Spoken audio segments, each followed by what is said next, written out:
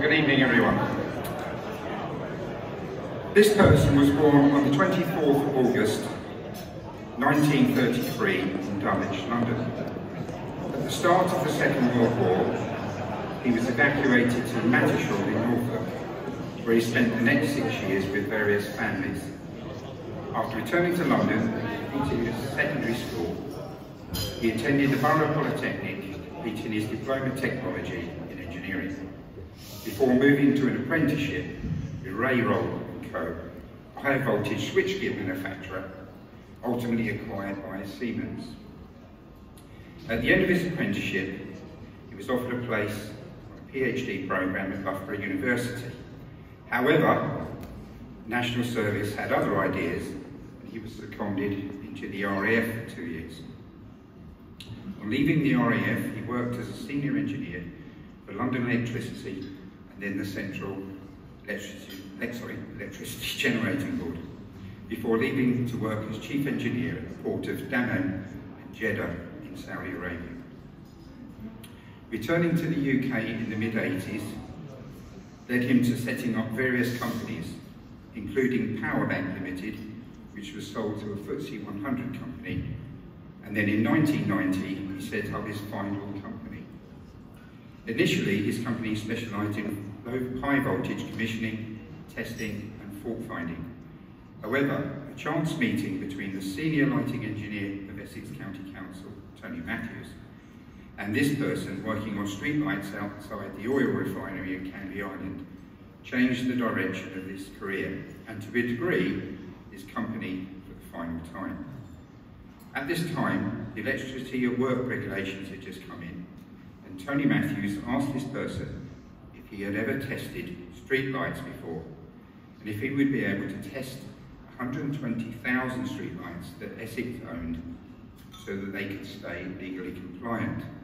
Of course, he said, I can, having never tested a streetlight in his life. From that point, he and his company have arguably changed the face of public lighting and electrical compliance. From a team of just 8, it has grown to 150 in just over 30 years. Now 88, he left the management of his company to his son over a decade ago, but only recently finally gave up his pilot's licence, restricting him to just 3 games of golf a week, walking his dogs and frustrating his wife Joyce with the next great ideas he wanted to patent.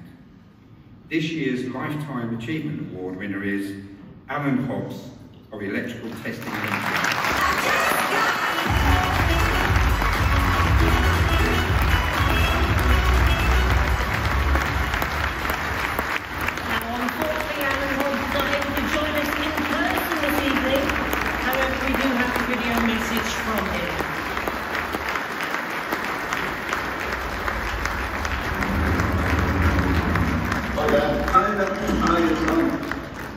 Dad, on behalf of the HEA, I'd like to present you with the Service to Industry Award.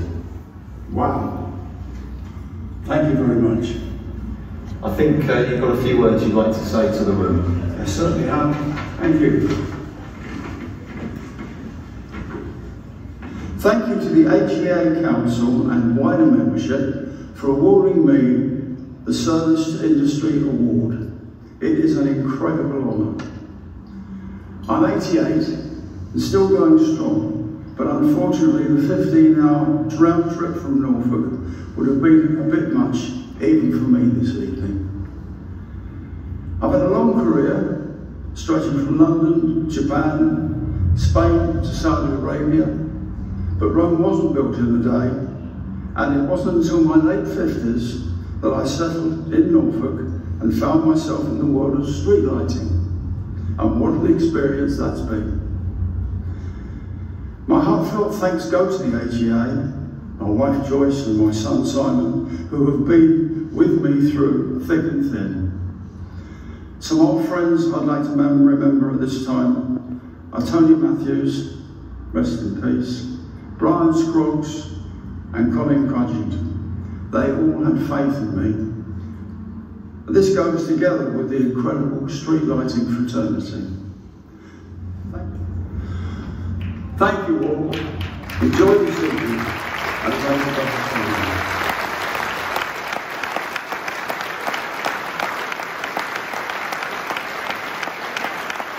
Ladies and gentlemen,